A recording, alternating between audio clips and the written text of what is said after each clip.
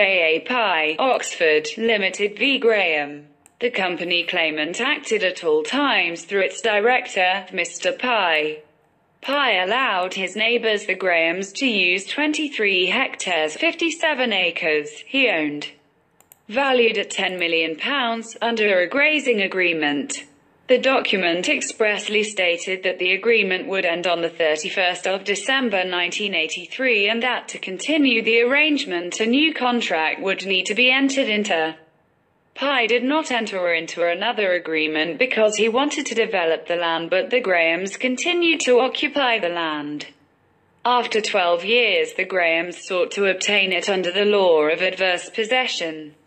The House of Lords unanimously rejected the Court of Appeal's decision and restored a decision of Neuberger.